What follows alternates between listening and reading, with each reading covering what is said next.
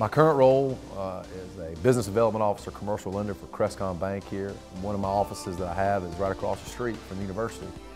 So my role with business development is basically take great businesses that are in the area and make them better.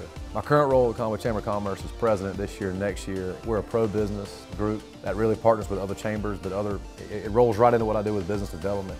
Try to recruit and retain business in the greater Conway area. I make sure I leave time for my beautiful wife, Kim. She's from North Myrtle Beach. And our two children, Maddox and Addison. Maddox is 2 and Addison's 8.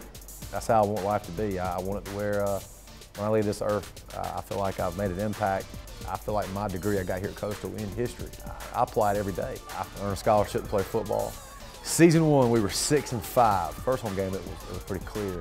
But I distinctly remember they were putting on the stickers to the seats that night.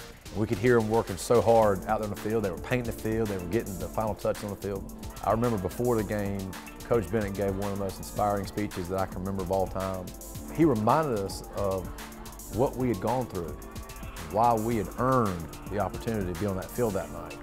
And we ended up beating Newberry 21-14. And what was pretty special is we had no junior or senior class. We were a bunch of freshmen, sophomores, a bunch of 18, 19-year-olds.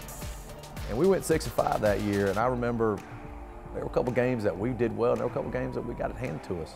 But then the very next year, when we went 10-1, Coastal does a great job of providing life experiences on campus that applies to when you leave campus.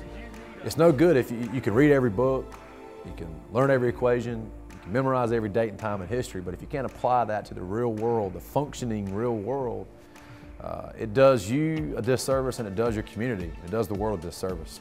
My work ethic because of athletics, my work ethic because of what my professors and doctors here instilled in me or either reinforced what I already had, allowed me to apply that to the business world. And that's why I continue to find myself elevating and kind of rising up to the ranks, if you will, not only at where I'm at now in the banking world, but in other various aspects of the communities, because have compassion, have passion, and feel the need to give back, but also too, the academic piece that they provided here was, I'll put it up against anybody in the country.